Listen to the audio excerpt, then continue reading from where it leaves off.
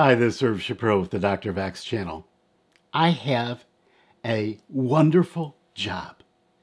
As a YouTube content creator, I get to play with a whole bunch of things that I'm curious about. I test them, I evaluate them, and then I report to you what I found.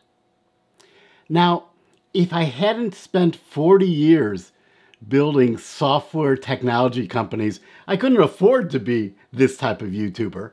Yes, YouTube pays me a little money every month. I earn a little bit more money on affiliate links, and it basically pays for all these supplies I buy. So it's a great gig. Now today, I'm going to talk about probably the most frustrating problem for people new to 3D printers, and even people that have been printing a long time. And that is, how do you get your model to stick to your build surface? And a related question is, which build surface is the best build surface to use? And finally, does using an adhesive really make a difference? So stay tuned and let's learn something together.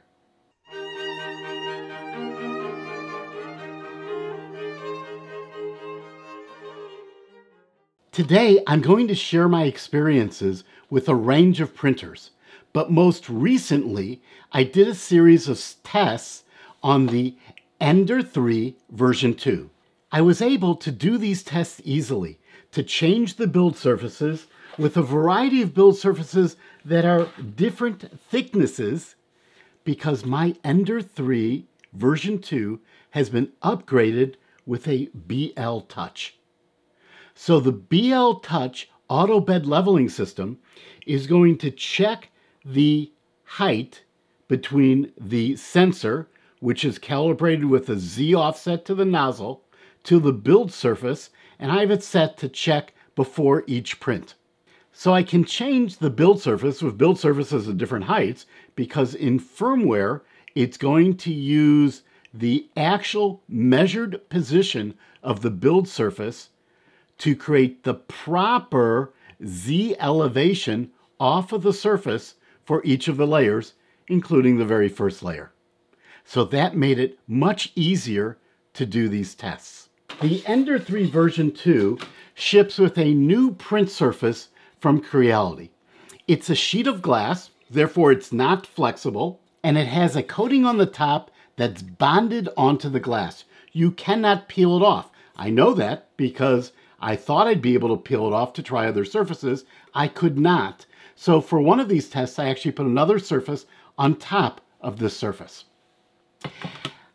I have been okay with this new print surface. It tends to be very, very flat because it is a sheet of glass. Doesn't necessarily mean it'll be perfect, but it tends to be pretty darn flat. But adhesion has not been spectacular, and I'll talk about that specifically. Now, some of the other print surfaces we can consider are print surfaces from other manufacturers. So I also have a Prusa i3 MK3, and it came with a very interesting print surface. It's a flexible piece of spring steel that is locked onto the print bed with a magnet.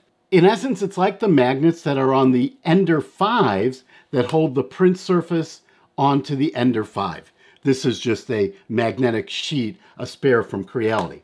Now, the advantage of this print surface is it has very good adhesion, and in general, I don't need to add anything to the print surface. The adhesion is activated by heating the print surface.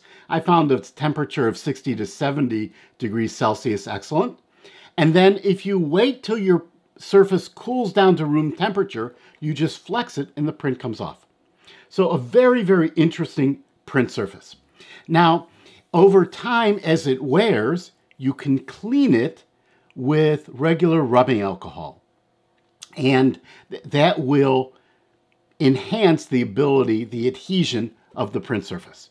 So the question is, If you have a printer like the Ender 3 version 2, can use this print surface. Well, the problem is that this surface, you could buy these from Prusa, doesn't quite fit. Let me take this print off, and we'll talk about this print in a couple minutes. And put it over here. You'll see that in the standard position, it won't fit between the rails. Interestingly enough, it will fit on an Ender 5.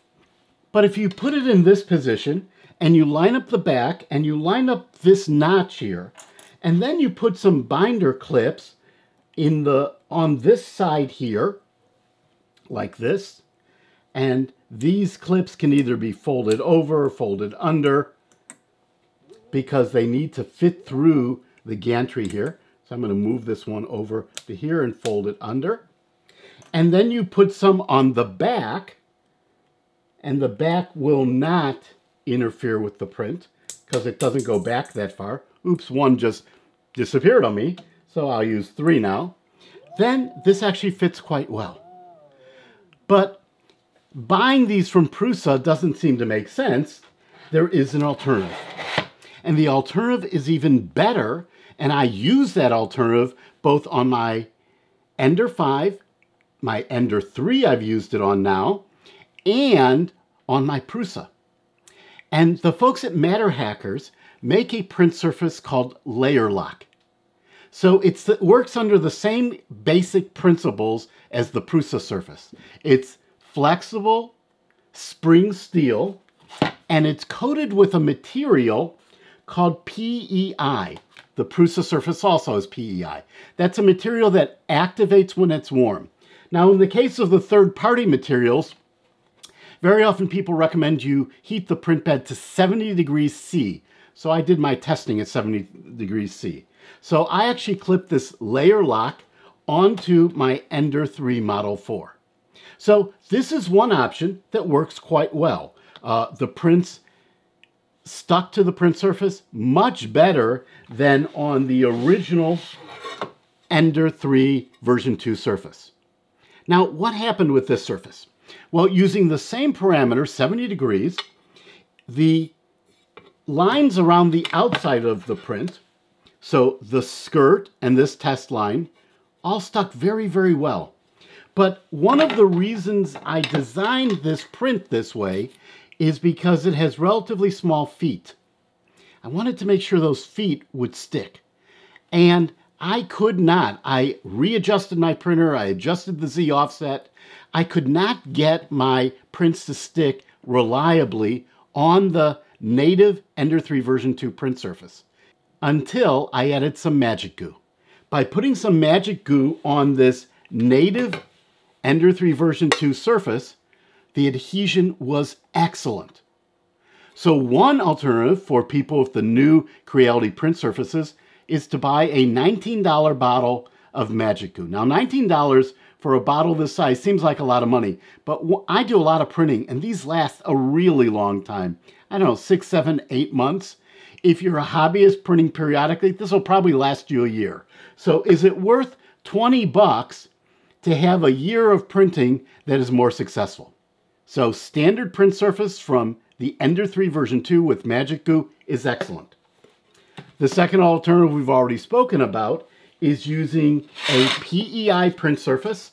I like the PEI print surface that's flexible steel from Matter Hackers called Layer Lock. Once again, you can take this off and flex it to get your prints off.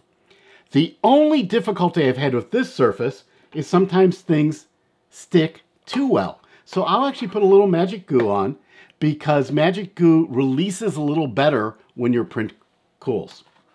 Now, are there any other types of print surfaces that might work on any printer? Because I've used variations of these on all of my printers. Well, there are other alternatives. What about printing just on glass? So this is a sheet of glass provided by Creality. It's interesting. It came from Creality, but it's actually a little bit too small for this printer. I could line it up with the corners here. I've used sheets of glass on printers that had print beds that weren't level, but I don't like printing right on glass. It will work sometimes. With Magic Glue, it will work reliably, but I still just don't like printing right on glass. I find the adhesion is not excellent, and there are better alternatives. So here's an alternative that is very consistent and is an easy add to any printer. This is called BuildTak. It's a print surface. A sheet like this is about $15. I buy these in sets of 3. You can buy them at Matter Hackers. You can buy them at Amazon. You can buy them at a number of online locations. You place it on your print bed and you cut it to size. Then you peel this off and it will stick to your print bed. Now the good news is when this wears out, and it will get scratched and marked up, and sometimes you'll jam your nozzle into the print surface. It's easy to peel off and to put a new surface back on again. So I've tried BuildTak on my Ender 3 Model 2, and literally I just stuck it on top of the existing glass. Then the existing glass fits perfectly. You can use the original clips. They're a little tight now. Whoops. So you have to be careful that doesn't happen. But you can use the original clips, or you can use binder clips. You just have to make sure the binder clips are out of the way of your print head and the side. And it works quite well. In fact, it sticks so well that sometimes I have trouble getting the print off. And when I do have trouble getting the print off, I have a very simple solution that works and will not damage the surface. That solution is a paint scraper, specifically the type that is a single edge razor blade. So this has a single edge razor blade in it, and I can hold it very flat and just carefully get it under an edge and then pick up my print. Now it is a razor blade, so you have to be careful that you don't cut yourself. So we'll just work our way around until we're able to get that off. And that stuck exceptionally well. In fact, so well that I probably will reduce the temperature a bit from the next print.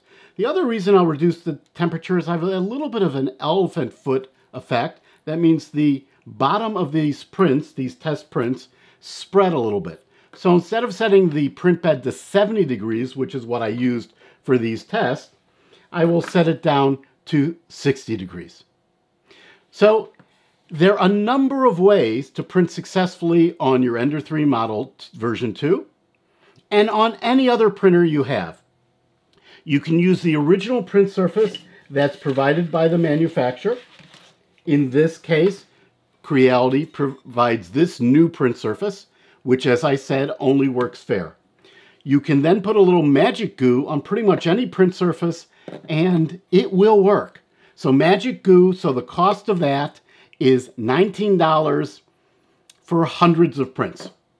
Another alternative that works exceptionally well is to use BuildTak. BuildTak can be applied to pretty much any print surface. It sticks very well. In this case, it stuck too well.